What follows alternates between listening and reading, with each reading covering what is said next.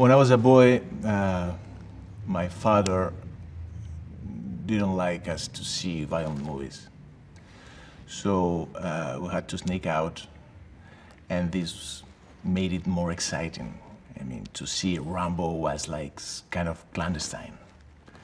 And I used to go with my friends, and for the people of my age, I mean, I'm from 75, we all saw these movies, Rambo, the movies with Schwarzenegger, and we are like, it's part of our culture. When I read it, I thought it was a very different Rambo. More, we can find a more wiser man, a more emotional Rambo with a big heart.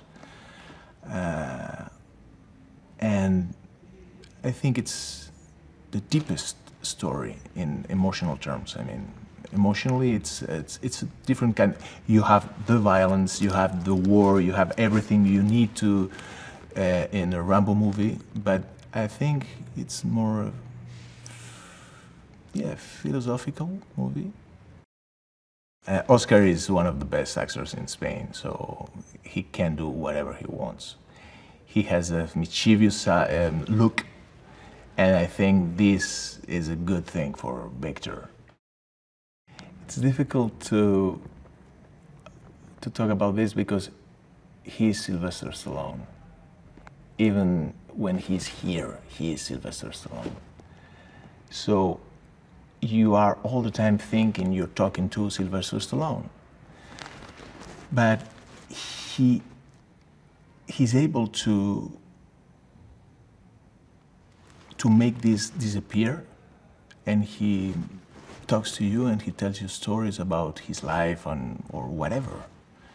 And suddenly you see the guy, the person, the actor also. When you're working with an actor who is, we're going to see the creator of this role, of this franchise, because he is the soul of this franchise. And you listen to him, you don't need to be directed. You listen to him. Okay, I understand. He's an actor. He's a guy who he wasn't the first choice or the second choice or the third choice for this role. He told me that.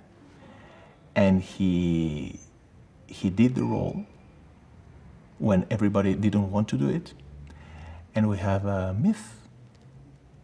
Because Rambo is a myth. Stallone is another myth, but Rambo is a myth. So he created that. And he created another myth, who's Rocky. So I don't know how many people, how many actors in Hollywood have made that. Because he's not only the actor who played Rocky and Rambo, he's the creator of the roles. And I love the actors that are creators.